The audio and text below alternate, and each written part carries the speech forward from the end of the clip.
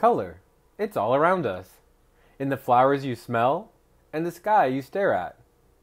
In art, color can be broken up into many categories. Warm colors remind us of fire and the sun. They are colors such as red, orange, and yellow. They can symbolize joy and happiness, or excitement and danger. Cool colors remind us of cold, snowy, or rainy days. They are colors such as green, blue, and purple. They can symbolize sadness and depression, but can also represent calmness and ease. Analogous colors are colors that are next to each other on the color wheel.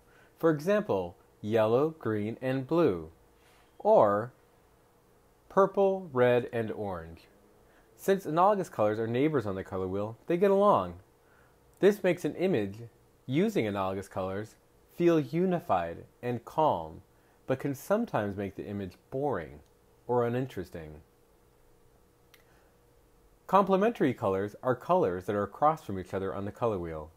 For example, red and green, or blue and orange. Since complementary colors are as far as you can get from each other, they are often fighting for attention.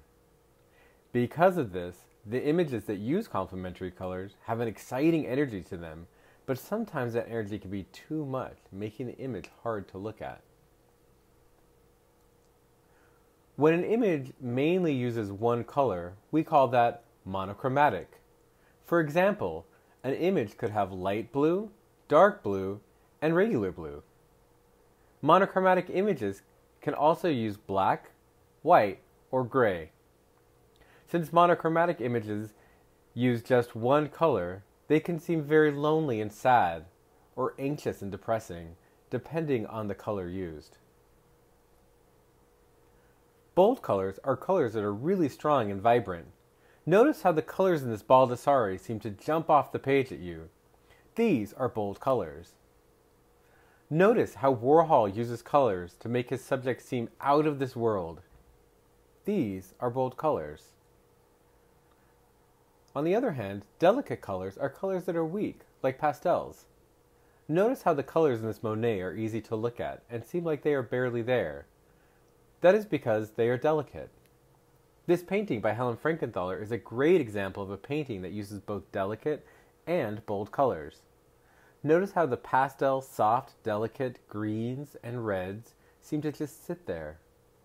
And the bright, vibrant, bold yellows and blues seem to come off the canvas. There are other ways we can group colors as well. Colors can be joyful, happy, and exciting, or they can be sad, mournful, and depressing. What colors do you associate with joy and happiness? How about what colors do you associate with sadness and depression?